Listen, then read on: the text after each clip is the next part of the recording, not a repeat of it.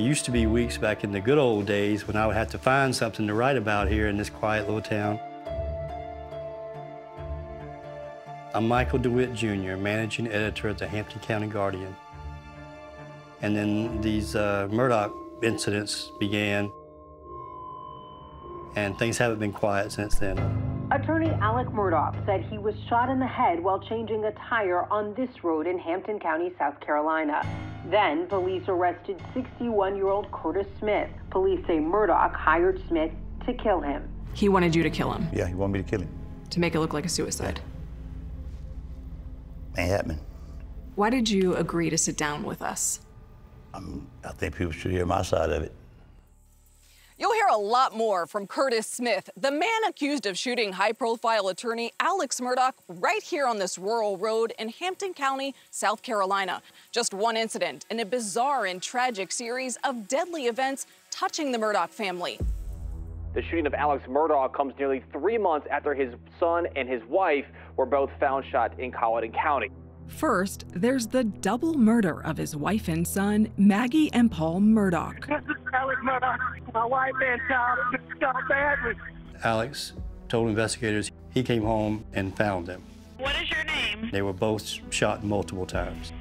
My name is Alex Murdaugh. Do we really know who Alex Murdaugh is? I think we thought we did. Up until the double homicides, we thought that Alex Murdaugh was this prominent, wealthy, entitled attorney. When you are from a family that has been prominent for generations, it comes with access and connections. When Maggie and Paul Murdaugh were found dead, who were the most likely suspects? Two common theories that were going around was, one, Alex Murdaugh had something to do with it. Did he murder his wife and son? No. Does he have any idea who did? No. The other theory was that this was somehow related to the boat crash. A crash that killed teenager Mallory Beach, with Murdaugh's son Paul allegedly drunk and at the wheel. 911, where's your emergency? We're in a boat crash on Arthur Creek. There's 6 of us and 1 is missing. Okay, who's missing? Female Mallory Beach is missing. Who was driving the boat? You all know Alec Murdaugh. That's his son. Good luck. That's when he indicated that he couldn't be touched. Never set foot in a jail. Do you feel that Mallory has gotten justice? I don't. That's just hard to answer. All I ever wanted was for him to get on the stand and say, I'm sorry. Then there's another incident with a connection to the Murdaughs. The mysterious death of 19-year-old Stephen Smith. His body was found in a roadway with a wound to the head. The rumors were that there were several young men in a truck. The only name that was given to me was the Murdaugh name, and of course everybody's kind of shy to say that out, you know what I mean? I don't think anybody will be charged with Stephen Smith's homicide. Multiple deaths with the connection to one family. Alec Murdaugh shot this past weekend himself. Of all the theories swirling around Maggie and Paul's murders, what's the lead theory today? Now I'm hearing the more popular theories that he was somehow involved in this. This is like a whodunit playing out in real time on the internet in the age of social media. Like a John Grisham novel come to life. We're now in the third act, and things have gotten weird. How will it end? With this story, anything can happen.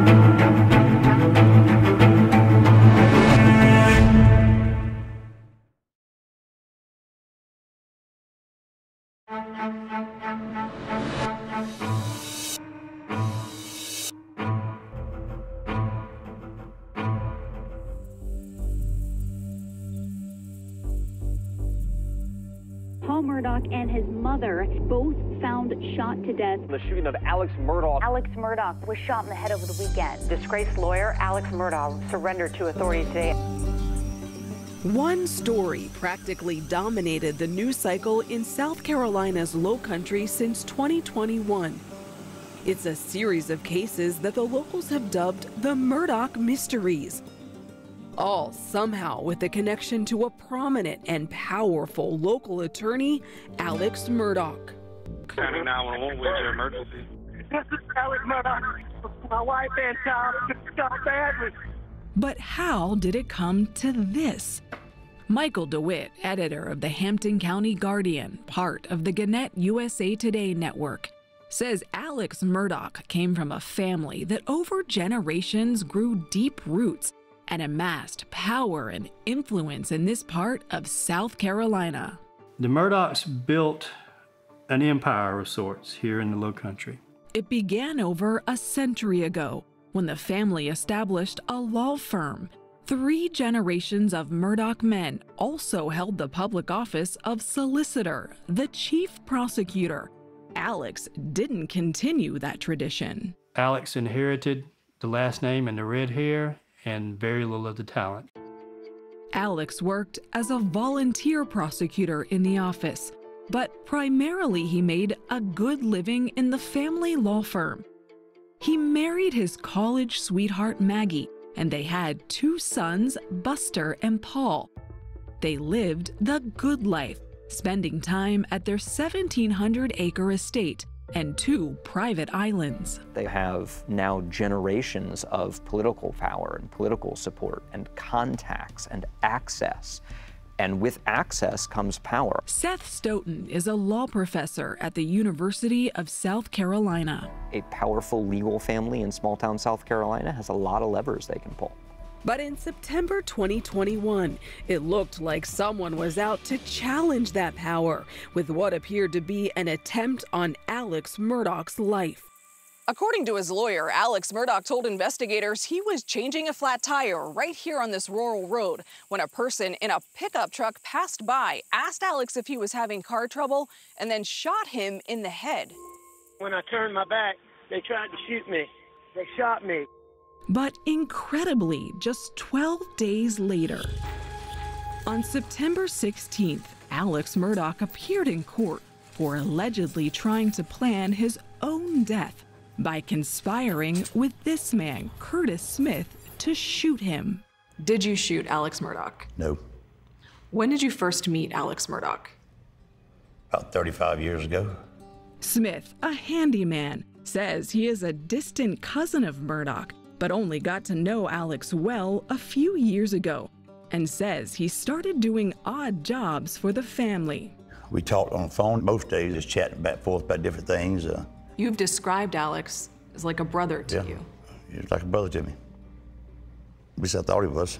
Smith was released on bond and now faces 6 felony charges in the shooting of Alex Murdaugh. Murdaugh will face 3 charges in the shooting. But with several ongoing investigations and lawsuits looming, many wonder when and how this steep fall from grace will end. Alex Murdaugh's world unraveled, and unraveled quickly. It all started, says DeWitt, back in February 2019. 911, where's your emergency? Things began unraveling for the Murdaugh family with the boat crash. We're in a boat crash on Arthur's Creek. It was about 2:20 a.m. 6 young friends who had been partying crashed a boat into a bridge. One of them was 19-year-old Paul Murdaugh. There's 6 of us and 1 is missing. Another was 19-year-old Mallory Beach, who disappeared that morning. Who's missing? Female Mallory Beach is missing. She's in the water. She was just this wonderful, fun-loving, happy girl. And everybody loved her. Lynn Revis and her niece Mallory were extremely close. You always got a hug hello and a hug goodbye. And the last thing she told me was she loved me. As investigators later learned, the fatal night began around 8 hours earlier at the Murdaugh family's river home on a private island. Then 19-year-old Paul Murdaugh gathered 5 friends for a night of partying. Among them were Connor Cook, Connor's cousin Anthony Cook, and Anthony's girlfriend Mallory Beach. All were underage, say investigators, and all were drinking alcohol. Just before they gathered, Paul Murdaugh used the ID of his brother Buster to buy beer at this convenience store. And if you look at the video footage, when Paul comes out of the store, he's holding the beer up, he's celebrating. Shortly after gathering at the river home, they boarded the Murdaugh family's boat and took off. Investigators with South Carolina's Department of Natural Resources would later use data from the boat's Garmin navigation system to create a timeline of events that led to the fatal crash. Around 8 p.m., the group arrived at a party at a house on the river. Just after midnight, the 6 of them boarded the boat and headed toward downtown Beaufort. Paul and Connor decided to go into this bar for a drink. He just was very persistent about going up to Luther's and getting shot. Passenger Miley Altman later told police in this interview that the rest of them didn't want Paul to go in. It's just kind of like he just is a whole other person when he's drunk. They went in, pounded a couple of shots, somewhere around 1:30. See the video footage of them leaving the boat dock. It appeared as if a couple of them were very intoxicated. It was kind of a sad, touching moment when you see Mallory and her boyfriend. I think it's the last moment that anybody captured an image of her alive. It was around 1:15 a.m. when they took off again on the boat. Paul was just driving and doing donuts. Miley Altman told investigators tempers were running short. And so Connor starts driving for a little bit, and then Paul, he stops Connor, and he's like, "No, this is my boat, let me drive." I saw the bridge coming. What bridge is it? Paul, what bridge is it? First responders' dashcam video captured the mayhem. Where's everybody else at? Everyone's at the bridge, at the bottom of the bridge. Everybody was accounted for except... We're still missing one. What's her name? Everybody was crying, scared, shocked, just worried about their friend. Then Beaufort County Deputy Sheriff Stephen Domino was one of the first on the scene. Paul Murdaugh wasn't saying much, but Mallory's very distraught boyfriend, Anthony Cook, was talking to Deputy Domino. After Domino got Anthony into his patrol car, Paul Murdaugh came into sight. He was walking up from where the boat was. Get that mother right there away from me. He actually tried to rush through me to get to Paul because I guess he saw him smiling or... Paul's smiling while Anthony's girlfriend's missing in the water. Correct. Bro, you smiling like it's funny. My girlfriend's gone, bro. That's when Anthony Cook definitively identified the person he said was driving the boat. Y'all know Alec Murdaugh? Oh, yeah, I know that name. That's his son. So driving the boat? Good luck. That's when he indicated that he couldn't be touched. You're talking about Alex Murdaugh's son. Good luck.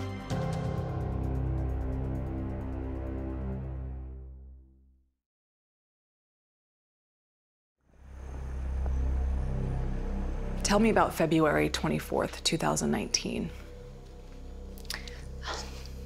I had got a phone call at about 5 o'clock that morning, and my sister was calling to tell me that Mallory was lost,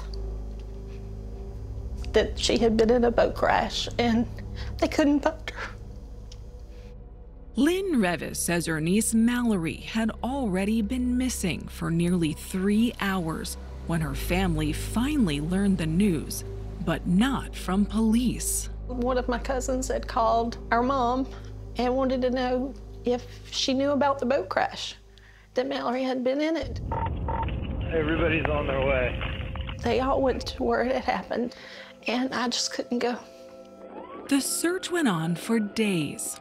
There was people from other states that came and they wanted help. On the 8th day, 2 volunteers, brothers, found Mallory's body about 5 miles down the river from the crash site.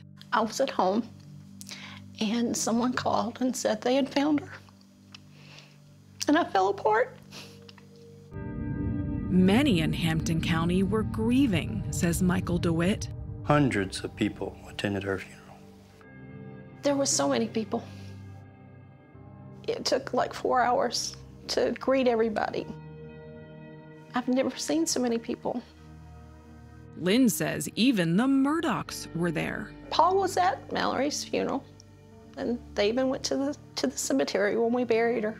And in the weeks after that, we're just waiting. Is someone going to make an arrest? Is there going to be a admission of guilt or responsibility? We're in a boat crash. A month after the crash, afraid they might never learn what happened to Mallory, the Beach family filed a wrongful death suit against members of the Murdaugh family. Now the Beach family could depose the survivors about what led to the fatal boat crash. Paul was allegedly acting rash and reckless. Those children say that they begged for him to stop, and they begged, just let us out, and he refused. And Mallory said she was scared. Yes. And that hurts my heart, that she was so terrified. In her deposition, Paul's then-girlfriend Morgan Doty said, "Paul and I got into an argument because I didn't take his side. He slapped her and spit on her," she said, and kept leaving the boat's wheel to fight with her. Whenever it was done, she said, he would go back and take over again. Authorities believe all that movement explains the last moments recorded by the boat's Garmin device. At 2:20 a.m., the Garmin recorded the boat slowing down and then speeding up. Seconds later, the Garmin shows the boat coming to an abrupt stop when it struck a piling over here at Archers Creek Bridge. In his deposition, Connor Cook said that the morning of the crash, he held back from telling investigators that Paul was driving the boat because he was afraid.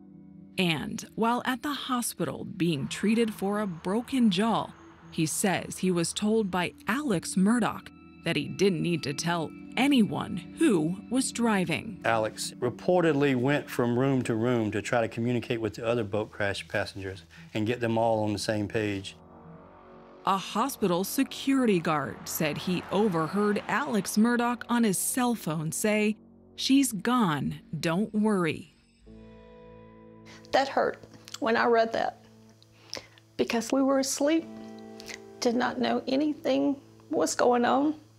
Instead of worrying about who's driving the boat, let us know. I think that from day one, ground zero, the effort was, what can we do to get Paul out of this? In fact, in a recent lawsuit, Connor Cook claims Alex Murdaugh tried to frame him as the driver of the boat, not Paul. How can we create a cloud of confusion and say, can you prove who was driving the boat?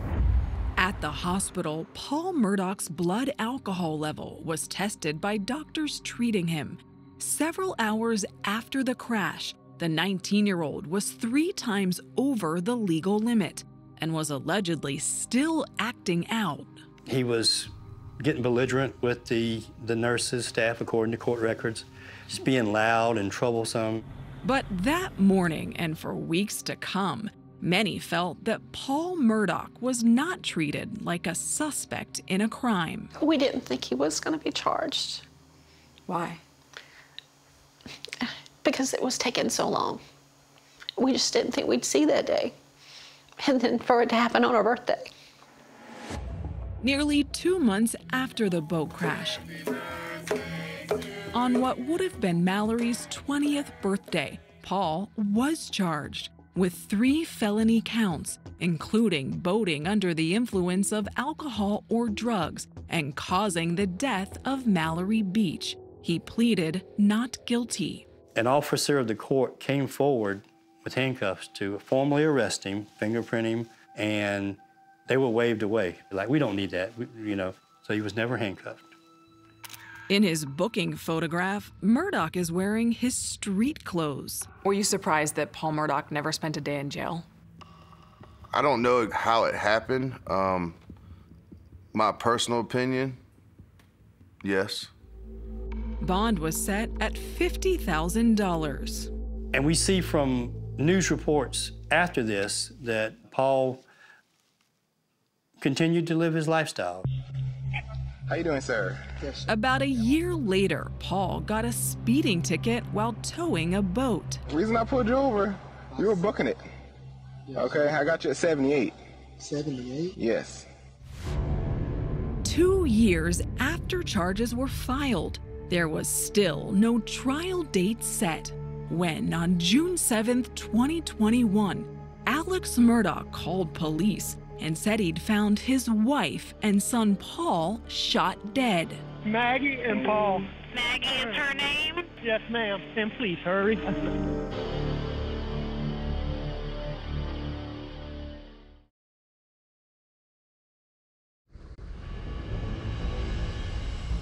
June 7th, 2021, as Paul Murdaugh was awaiting trial in the death of Mallory Beach, a fusillade of gunfire erupted on the Murdaugh family estate. This is Alex Murdaugh at 4147 Moselle Road. At 10:07 p.m., a panic-sounding Alex Murdaugh called 911, saying he had just arrived home to find his wife of nearly 28 years, Maggie, and their son shot. Is he moving at all, your son? I know you said that she was shot, but what about your son? Nobody's. They're not. Neither one of them's moving. First responders rushed to the Murdaugh family hunting lodge, a sprawling 1,770-acre property in Colleton County. But it was too late.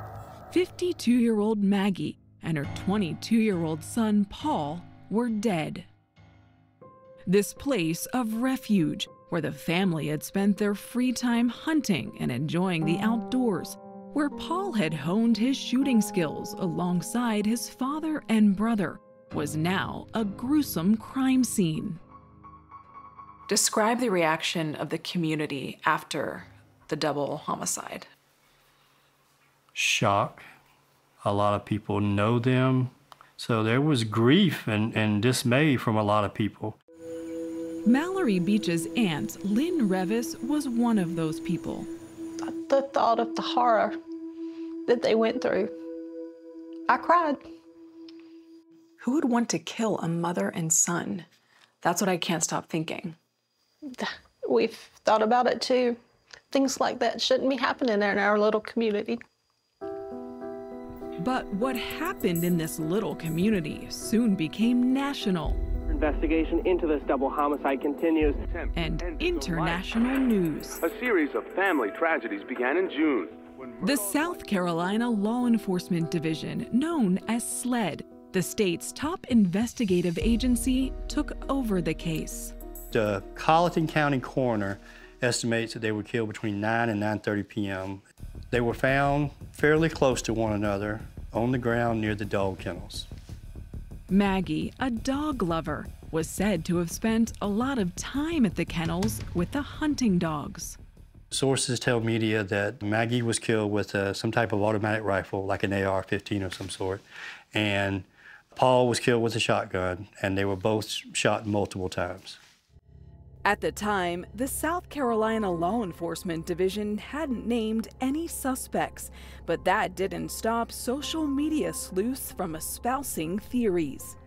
One, Alex Murdaugh had something to do with it. The other theory was that this was somehow related to the boat crash. Somebody wanted justice that they didn't think they would get in the courts in relation to the boat crash. Alex claims to have an airtight alibi. He was at the hospital visiting his sick father when the shootings took place. But alibis can be deceiving, says Professor Stoughton. Sometimes the person behind the murder is not the same person as the one who pulls the trigger. You think there could be a hitman, possibly? We've certainly seen other cases where there are hired killers, hired guns. I wouldn't want to suggest that is the case here, but sometimes people are smart about how they do bad things. Some are asking if Alex hired the man now accused of shooting him. Did Alex ever try to hire you as a hitman? No. Did you kill Maggie or Paul Murdaugh? No. At a recent hearing, I questioned the Murdaugh family attorney Dick Harpootlian about the double murder. Did he murder his wife and son? No. Does he have any idea who did? No. Recent reports about the Murdaugh marriage have raised questions about a possible motive. People magazine, which cited unnamed law enforcement sources, claimed that Maggie and Alex did not have a good relationship and they were going to get a divorce. She was consulting with an out-of-town attorney. Were there any problems in Maggie and Alex's marriage? Absolutely none. None. And trust me, I was with them for almost 2 years. Always affectionate, always courteous, just a picture of a domestic bliss. And what about the oldest motive in the book? Money. Did Maggie and Paul Murdaugh have life insurance policies? They didn't have any insurance. They did not have life insurance? They had no insurance. Okay. Getting to the truth in this case will be a challenge, says Professor Stoughton.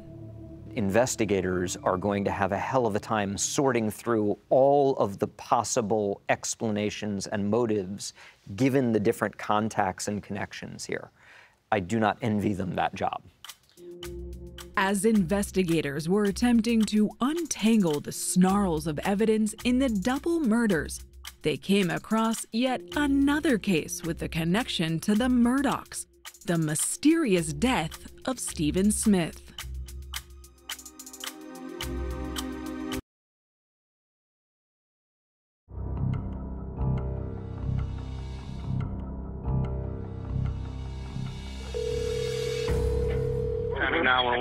Emergency. This is Alex Murdaugh. Just 15 days after the murders of Maggie and Paul Murdaugh, SLED made a stunning announcement. They had found information while investigating the double murders that led them to open a new investigation into an old case: the mysterious death of 19-year-old Stephen Smith. Tell me, who is Stephen Smith? Stephen Smith was a young man living in Hampton County. He had a sister, they were twins. Openly gay and well-liked, Stephen attended the same high school as Buster Murdaugh. They were in the same class, but apparently traveled in different circles, neither friends nor enemies. After graduation, Buster went to college to study government and international affairs. Stephen went to a community college to pursue his dream of becoming a nurse. But all those dreams came to a sudden halt here on this 2-lane country road sometime in the early morning hours of July 8, 2015. What happened to Stephen has been the subject of rumors and speculation ever since. Hampton County 911, where's your emergency? Passerby calls 911. I see somebody laying out. And is it in the road or on the side of the road? He in the road. Somebody boy hit him in his dog. Stephen Smith was found dead at the scene from blunt force trauma to the head. Stephen's yellow Chevy was found roughly 3 miles away, his wallet inside, the gas cap unscrewed. Initial reports by the Highway Patrol claim Stephen ran into car trouble and was likely walking when he was struck and killed by a vehicle. But recently released audio interviews show some officers on the case did not agree with that hit-and-run theory. Nothing at the scene appeared that it was a vehicular accident. This is the voice of Trooper David Rao. Walked both shoulders of the highway, east and west, looking for any evidence. Didn't see anything that appeared to be vehicular involved. There was no vehicle debris, no broken headlight or paint scrapes or anything. When someone is hit by a car, they are very frequently knocked out of their shoes. Stephen Smith's shoes were still on when he was found. They were still on and they were loose. It certainly raises questions as to whether hit and run is the right conclusion. Stephen's mother, Sandy Smith, told the local CBS affiliate she didn't believe the hit-and-run scenario either. The only damage to his body was his head. From his right eye socket to the back of his head, his right shoulder was dislocated. When someone is struck by a car going at speed, and I don't mean 70 miles an hour, I mean even something like 25, 30, 35 miles an hour, you fly. Bodies get pushed a long way. The body rolls and moves, and there's road burn, there's rash marks, there's evidence often on the road. Sandy Smith told Michael DeWitt's newspaper she believed her son was murdered. She believed it was a hate crime related in some way to his sexuality, and in our interviews with her, she pleaded to the public, if anybody knows anything, please, I want answers.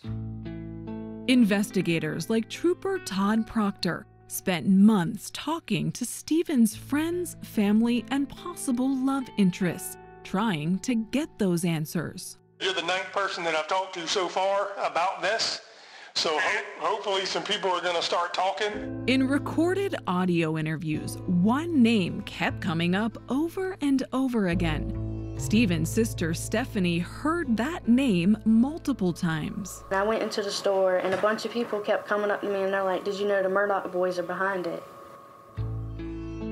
Neither brother has ever been named a suspect, and the Murdaugh family attorney has not responded to 48 Hours' request for comment on the Smith case. But Smith family attorney Andy Savage said publicly the focus on the Murdaugh family may be unfounded. Quote, there are suspects we have in sight that are unconnected to Murdaugh. The pathologist ruled the blunt head trauma that killed Stephen could have possibly come from contact with the side view mirror of a passing truck. Former trooper Todd Proctor told Fox News he didn't believe it then, and he doesn't believe it now. It looked like it was more staged, like possibly the body had been placed in the roadway. The case was never solved and went cold until the house of Murdaugh came crumbling down, one brick at a time. And it's almost been a case of episodic television where tune in this week and we'll see what's next from Hampton County, home of the Murdaughs.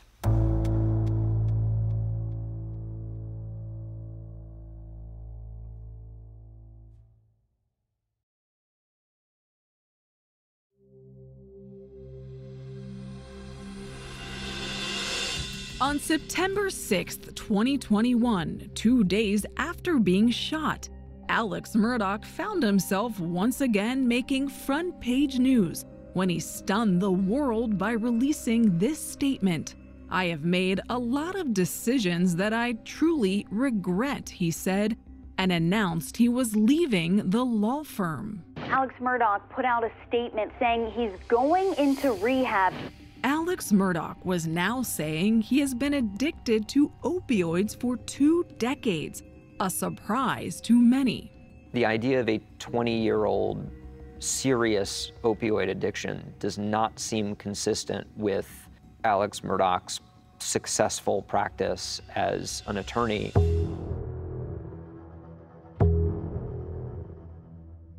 It wasn't only claims of drug abuse, now staining Murdaugh's reputation. Murdaugh has also been accused of stealing millions from his own law firm and was asked to resign the day before he was shot. Friday, the law firm has a come to Jesus meeting with him. We know you're allegedly stealing money, you're out. Saturday, the reported shooting. Monday, Alex releases a statement saying, I'm going into rehab. Then came the news about why Murdaugh had allegedly hired Curtis Smith. He says it was to make his suicide look like murder, so his son Buster could collect a $10 million insurance payout. I believe one of the initial statements was that because he did not know whether his life insurance would pay out in the event of a suicide. He's a lawyer who is perfectly capable of reading his insurance policy.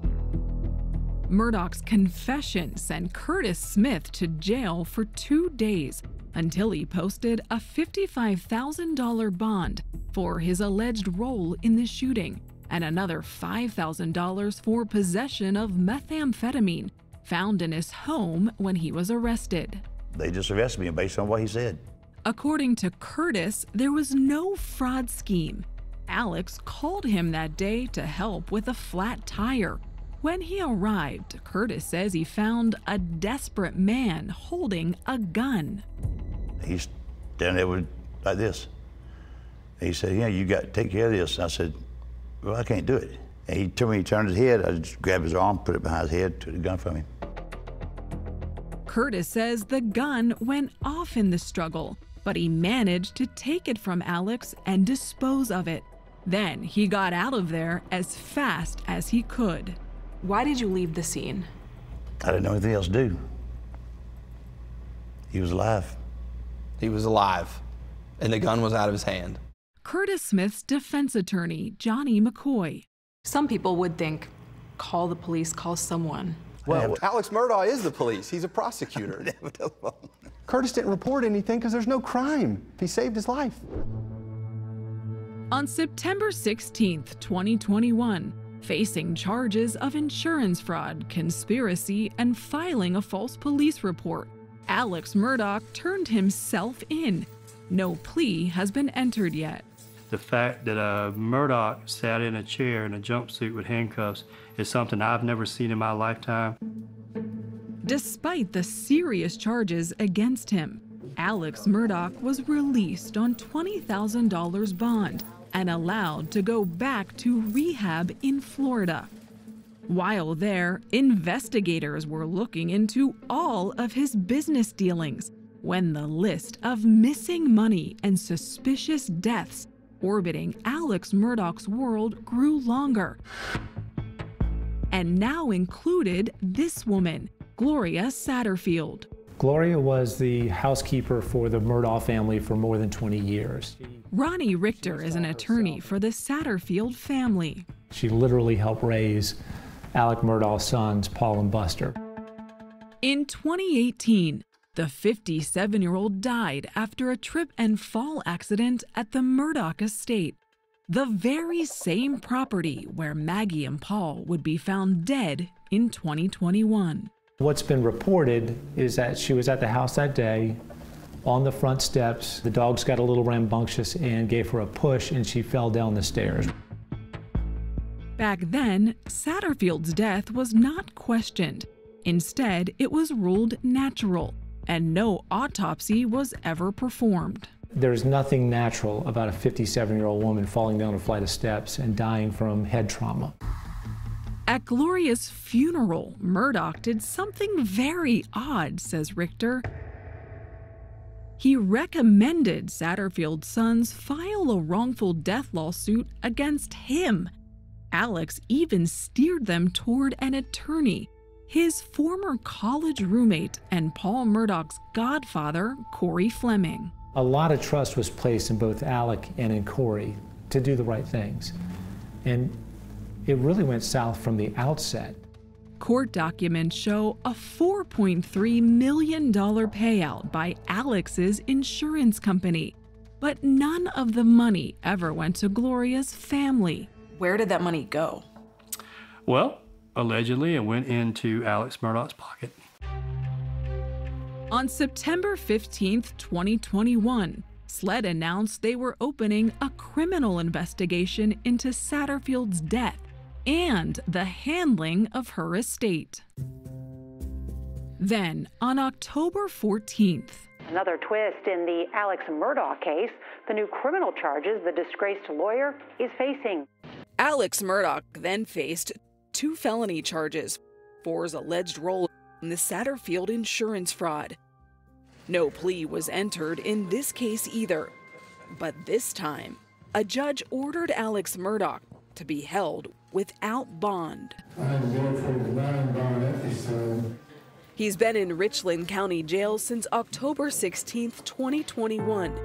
And the family of Mallory Beach hope Murdaugh is investigated for obstruction of justice in the investigation into Mallory's death. This is where Mallory is buried. For the family of Mallory Beach, there's just days where you just want to cry all day long. The grieving continues. What would justice possibly look like for your family now? Now, I just think if the lawsuit would be settled so we can get on with our lives. Because Mallory died almost 3 years ago. And every time these stories come out, it's like it happens all over again.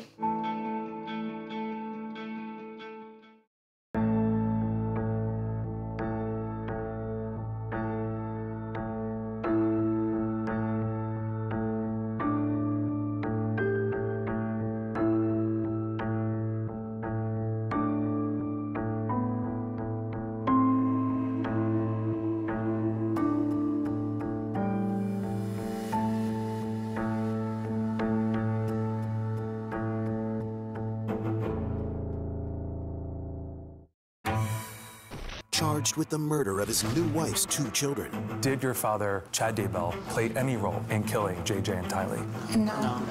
His children speak out together. If he didn't kill them, then why were their bodies found buried in your father's backyard? 48 Hours, Saturday on CBS.